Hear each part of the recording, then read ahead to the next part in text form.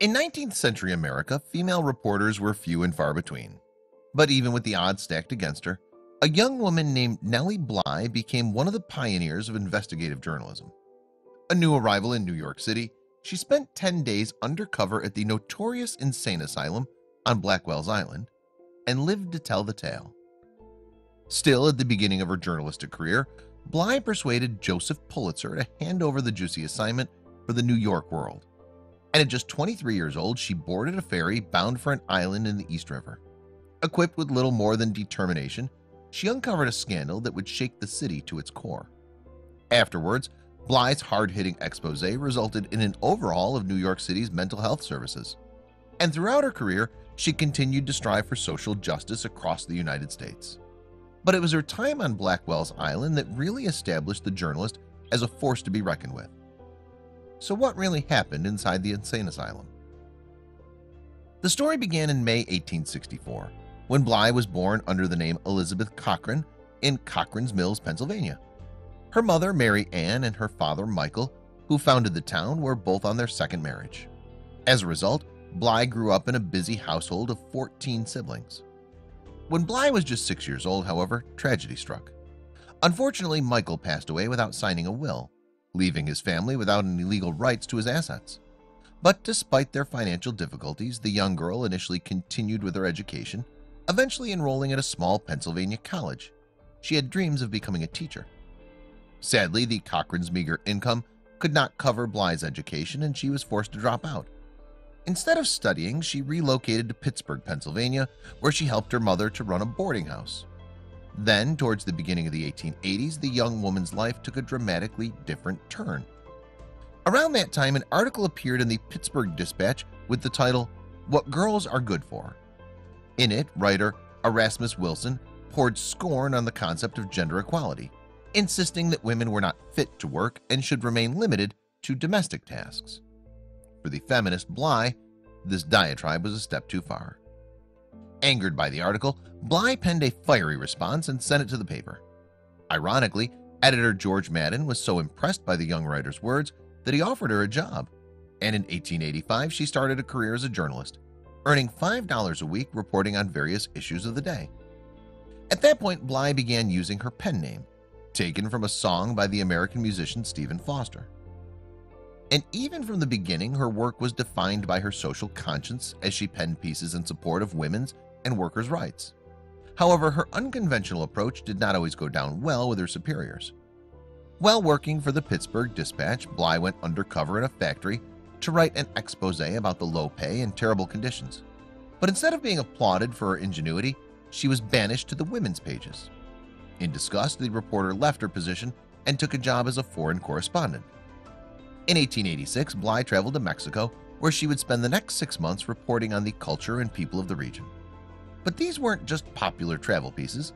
She also laid bare the poor conditions and corruption that was rife throughout the country.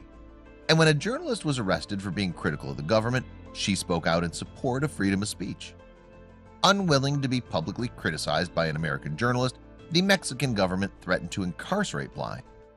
Returning to the United States, the young journalist decided to start afresh in New York City.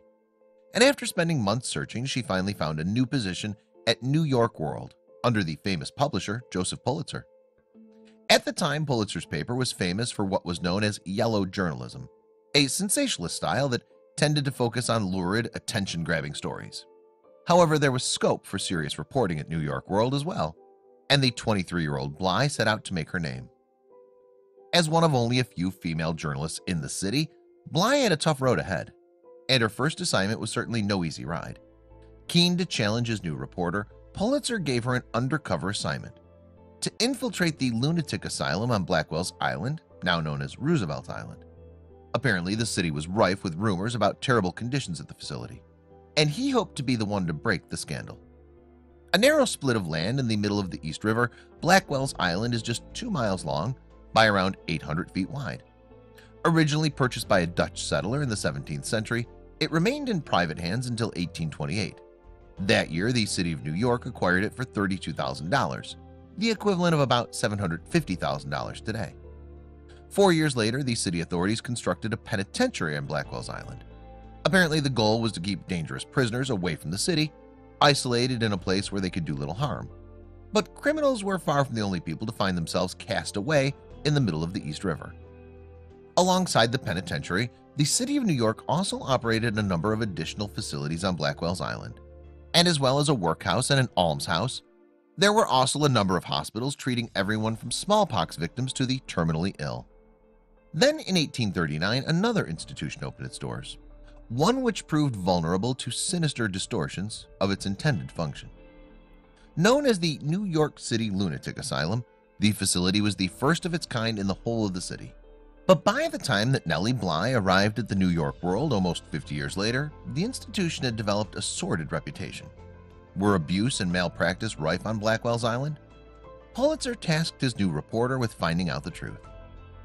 Despite the challenging assignment, however, reports claim that Pulitzer did not give Bly any guidance on how she might infiltrate the asylum.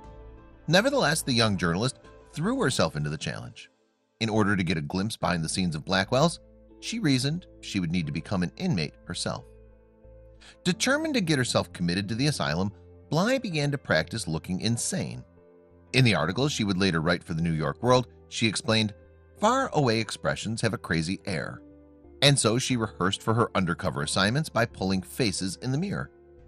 Once she was ready, Bly checked into a boarding house with the aim of proving herself to be clinically insane. Apparently, this first part was easy. Going by the name Nellie Brown, she got into character by ranting and raving at her fellow tenants. Unsurprisingly, it didn't take many diatribes about her missing trunks before people started to grow concerned.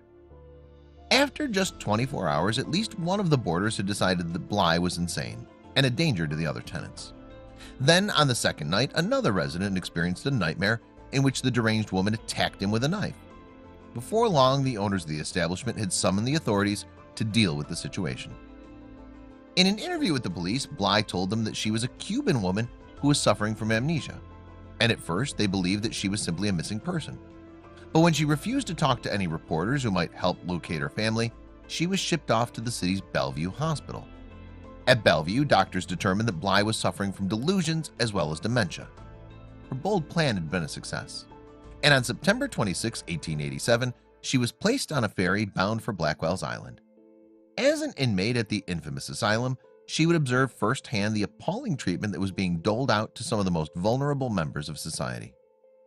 At the time, it was not unheard of for outsiders to visit asylums in the United States. In fact, celebrities such as writer Charles Dickens sometimes toured the facilities. However, these were typically supervised visits, which often glossed over the grim reality. Bly, however, was able to glimpse life behind the scenes, and she was horrified by what she saw. After her arrival, it didn't take long for Bly to realize that the patients at the asylum were living under terrible conditions. In the mess hall, she was served rotten meat accompanied by stale and moldy bread, while the drinking water was often contaminated. However, the poor catering turned out to be the least of her worries. According to the reports, the asylum on Blackwell's Island was originally designed for just over 1,000 patients. But by the time that Bly arrived, there were over 1,600 residents, mostly female, crammed into the facility. Moreover, cuts to the budget had left just 16 doctors to care for the entire population. During her stay on Blackwell's Island, Bly bore witness to a horrifying catalog of physical and psychological abuse. Apparently, the asylum was freezing cold, although this didn't stop the nurses from administering cold baths on a regular basis. In her article, the journalist recalled, "I got one after the other, 3 buckets of water over my head, ice cold water too, into my eyes, my ears, my nose, and my mouth. I think I experienced the sensation of a drowning person as they dragged me, gasping, shivering, and quaking from the tub," Bly continued. "For once, I did look insane." In fact, the journalist soon realized that the conditions at Blackwell's Island were bad enough to make even the sanest person lose their mind. Take a perfectly sane and healthy woman, shut her up and make her sit from 6 a.m. to 8 p.m. on straight-back benches, do not allow her to talk or move during these hours, give her bad food and harsh treatment, and see how long it will take to make her insane, Bly wrote. 2 months would make her a mental and physical wreck. When they were not being forced to sit motionless on benches for hours on end, some patients were allowed on the grounds. However, what Bly witnessed was far removed from the bucolic scenes that might have awaited some asylum tourists. Instead, large groups of women were tethered together with ropes and forced to pull a cart like a horse. Even at night, it seems, Bly was unable to get much in the way of rest, as the screams of the suffering patients rang throughout the building. Nevertheless, she tried to interview as many of the inmates as she could, collecting stories of the abuse that they'd suffered at the hands of staff. On one occasion, a woman claimed that she'd been beaten so badly that she'd been left with internal injuries. In another interview, Bly spoke to a woman who allegedly tried to complain to a doctor about the beatings, only for the abuse to intensify. Meanwhile, she noted that the patients were injected with a large amount of drugs. In her later article, she wrote, "The attendants seemed to find amusement and pleasure in exciting the violent patients to do their worst." According to reports, Bly was so shocked by the conditions inside the asylum that she stopped pretending to be insane. However, she was unable to convince any of the staff that she was not unstable. In fact, she soon realized many of the patients were actually sane people who had ended up at the facility through a cruel twist of fate. Some patients, for example, were simply foreign immigrants whose strong accents were difficult to understand, leading some to assume that they were speaking nonsense. Meanwhile, others were destitute, committed under the belief that they were being sent to a poorhouse rather than an asylum. In some cases, abusive husbands had claimed that their wives were insane and effectively banished them to Blackwell's Island. Eventually, after 10 days, Pulitzer arranged for Bly to be released from the asylum and brought back to the city. And on October 9, 1887, the New York World published the first of 2 articles exposing the horrific conditions. Thankfully, the young journalist's gamble paid off in spades, and soon the scandal was one of the most talked about topics in New York. Before long, a grand jury was dispatched to investigate reports of abuse at the asylum. But before they could get there, a cleanup operation had begun. Many of Bly's fellow patients were transferred to other institutions, while everything from the catering to the building itself received a last-minute makeover. Fortunately, the officials weren't taken in, and a staggering $1 million was added to the facility's budget, transforming mental health care in the city for decades to come. 2 months later, Bly published a book, 10 Days in a Madhouse, about her experiences on Blackwell Island. But her career was just getting started. For the next 2 years, she continued to work for Pulitzer, reporting on social justice issues such as corruption, the prison system, and workers' conditions. 2 years after her stint in the asylum, Bly took on another seemingly impossible challenge. Hoping to beat the time set by the fictional Phileas Fogg in Jules Verne's Around the World in 80 Days, she set out to traverse the globe in record time. And after 72 days, she arrived back in New York, to immense fanfare and celebration. However, Pulitzer did not give her the credit that she deserved, and she ultimately left her position at New York World. Later in life, Bly would return to journalism, covering World War I, before her death from pneumonia at the age of 57. And today she is remembered as one of the pioneers of investigative journalism, a trailblazing female reporter in an era where women were often overlooked. In fact, towards the end of 2020, a memorial to Bly will be unveiled on what is now known as Roosevelt Island, where the asylum she visited once stood.